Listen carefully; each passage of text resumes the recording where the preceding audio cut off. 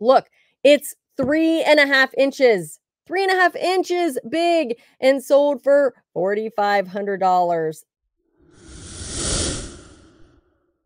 Hey, Bolo buddies, thanks for watching. All right, you guys, in this video, we're going to talk about big money bolos, items to be on the lookout for, items you can hopefully buy low and sell for big profits.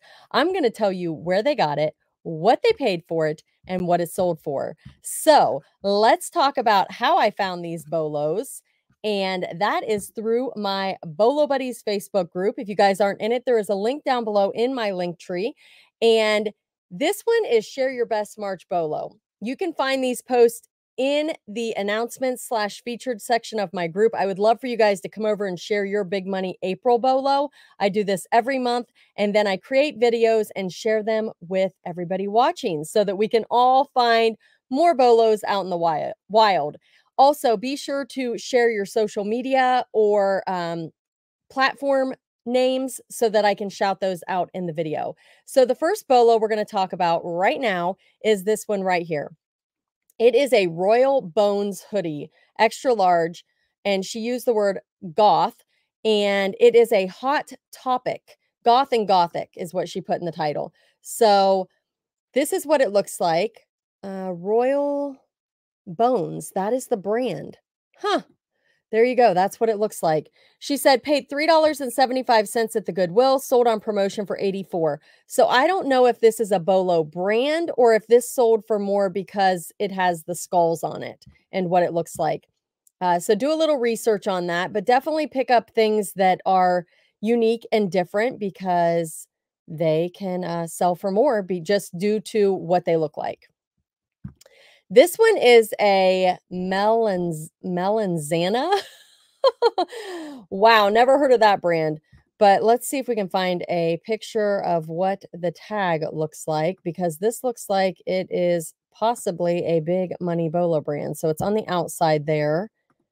And that's not it. Oh, maybe there isn't an up close of it. Okay, so can't find an up close, but there is the little patch here on the side that would trigger you to like pay attention. It's very bright. It looks like it's neon. Now, I don't know if they're all neon. Sold on the 13th on Mercari for full price of $130, which was the same day I listed it. So this sold in one day for $130 on Mercari. A lot of people think Mercari is a garage sale app. That is absolutely not true. You can get big money for your items over on Mercari. I've got lots of what sold videos on items that I have sold on Mercari. If you're thinking about selling on Mercari, I do have a referral link down below where you can get $10 to shop when you join with it and another $20 to shop when you sell $100 worth of stuff. And then you can use that money to buy something else to resell. I also get money to shop, so I appreciate it when you guys use my referral and affiliate links down below. Another thing that I use is List Perfectly. That's how I cross-post my items. They've got the Pro Plus plan out now with lots of updated features that are going to help you with your reselling business. Just absolutely amazing. So check out those updates to List Perfectly. You can use my referral code to upgrade and also to join and get 30% off your first month.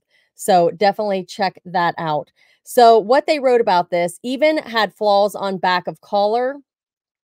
They said they spotted the green logo, which I just mentioned, from like 5 feet away and rushed over to it. So this must be a brand that resellers that sell clothing know about. Me, I don't do clothing anymore very much. So I don't know about this brand. So you guys let me know in the comments if you knew about it.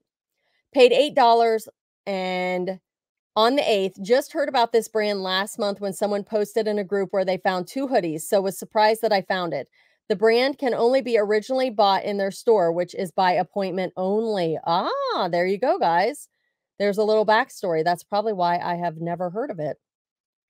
Thank you guys when you provide extra information like that. It's very, very helpful. This is a Ping Eye 2 black dot iron set, and they are clubs, golf clubs. I blanked out and missed the February post, and this was probably a once-in-a-lifetime find and my best so far this year. New in the shipping box. Wow. Price tag still on them. Golf clubs picked up at a garage sale portion of an estate sale for $20. Long part. This company puts the good stuff on auction, then lets you go through the garage sale portion when you arrive. Oh, that's interesting. So it's probably an online auction, and then when you go to pick up, there's more stuff. She said her son was in a car wreck that morning, and she was ready to send them an email that she would not be able to pick up. But he finally called and said he was okay, just needed picked up. She said she ran over, picked up the stuff, and quickly ran through the yard sale and found these. She said, when I showed up to the sale, my son, he agreed that I made the right decision to pick up the auction stuff than him. So her son wasn't mad about it. She looks like she sold this for $495 and paid 20. So that is a fun little story. So, yeah, very, very cool. And it was still there. That is fantastic. So golf clubs, I kind of like the idea of it being in the box and easy to ship, because golf clubs, I don't know if I'd want to ship that. All right, the next item is this Western hat, Rand's Custom Hats, Billings, Montana, size 22 and a half, 2012. She said, I picked up 2 sets of cowboy hats in February. This set was $65 for 4 hats. The hat was set at the highest price and sold for $256.50. The other set, about 10 hats, was almost $60. And she said she's made her money back on the bread and butter fedoras and cabbie hats. So she made her money back on those, and this one, it looks like, sold for $256.50. So what a great pickup. Western hat. There you go.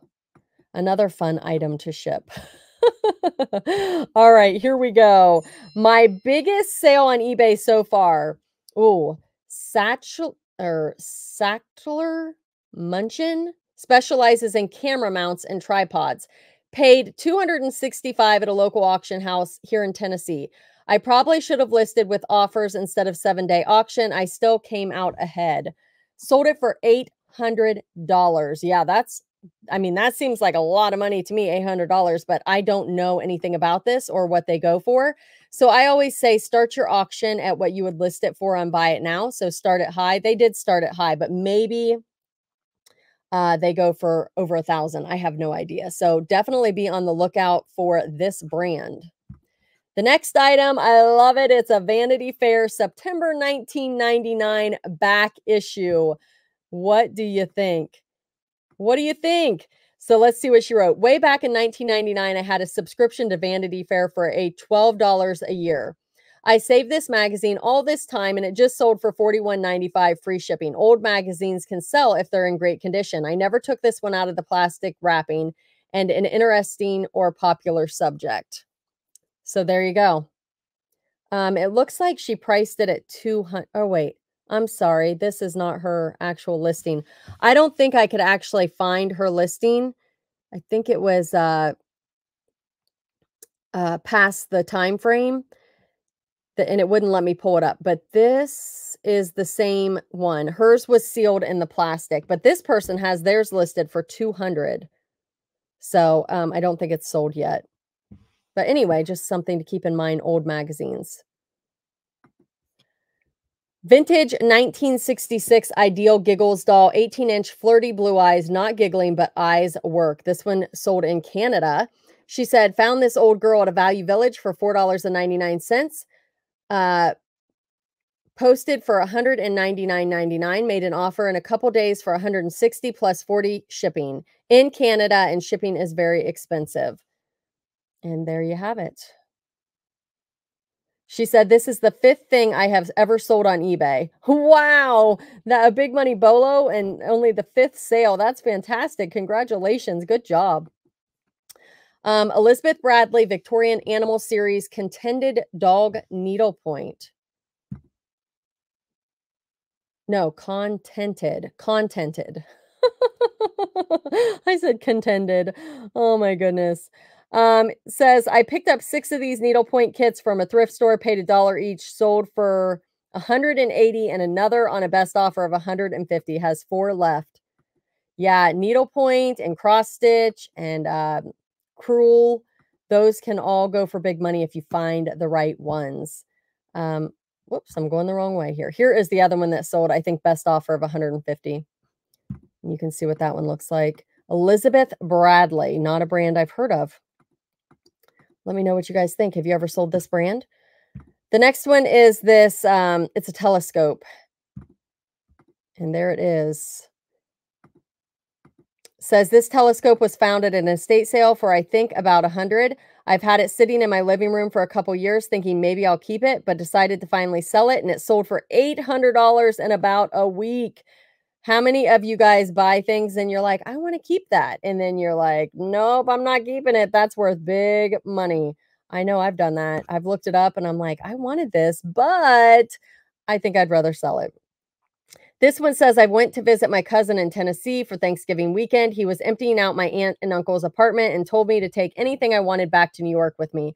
My uncle had several VCRs and we took them all knowing they could get money. Listed this on January 19th and got a few lowball offers, but I held out knowing it was worth more. It sold on March 7th for full asking price of $525 with shipping. The buyer was all in for $637.30. I have also received positive feedback on this sale. I would love to find more of these. My eBay name is Special K525. And it also says Long Island Resell right here. So this one, yeah. Do you see how they showed a picture of it working or a video? Definitely going to get you more, especially on these high dollar electronics.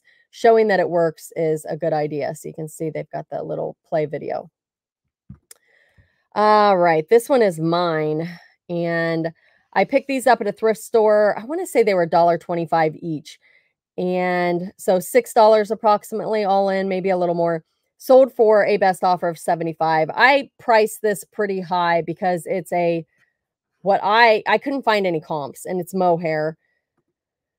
And I just was very, very patient. This took a long time to sell. Now, I believe I had an offer in the past that I declined. It was either this one or another color that I have.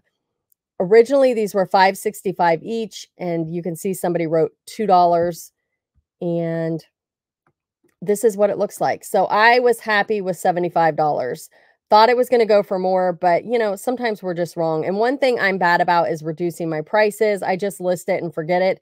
So had I reduced the price sooner, I probably would have sold this quicker. The next item, vintage signed Christian Dior faux pearl bead necklace.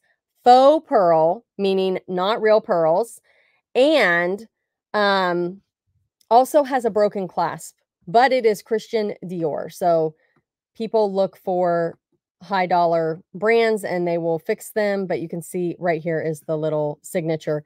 Easily could have been missed if you didn't open that clasp. So always look. Picked up out of a unit sold for 80 in mere hours. So storage unit find. The next item comes from Got Junk in Our Trunk. She is also a moderator of the group and has an amazing YouTube channel. Please go give her a follow. She is fabulous. Just a wealth of knowledge. Vintage 1969 police cruiser Redline Hot Wheels, white open hood, Hong Kong parts. And she said, I listed and sold this item.